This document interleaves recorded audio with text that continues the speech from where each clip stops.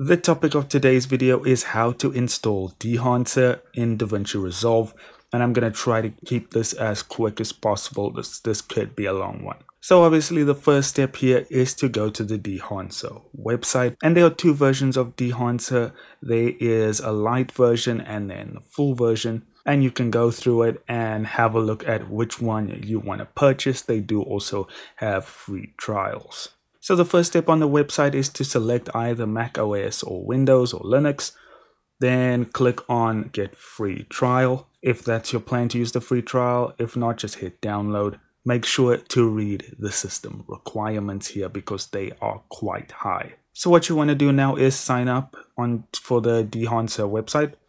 Enter your email, enter a password if you're logging in. If not, hit New User Registration. They'll send you an email verification code. Check your mail and put that code in here.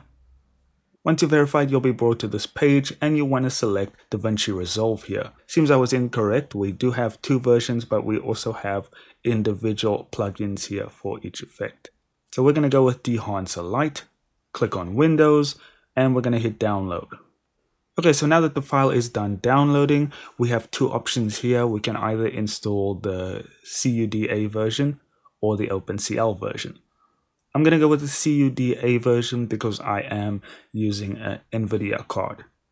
So we'll double click on that, and if you get this section over here, all you want to do is go to More Info and say Run Anyway. Now we're brought to this screen here. All you want to do is press Next, agree to the terms, press Next, Start menu, just press Next here, and hit Install. Okay, so let that installation complete and then you can say okay. Okay, so now we're in DaVinci Resolve and you want to make sure you have a clip on the timeline and go over to the color tab like we are over here. Then to pull up your Dehancer effect, all you want to do is go to the top right and you'll see FX effects. And once in there, you want to be in the library and scroll all the way down till you see Dehancer.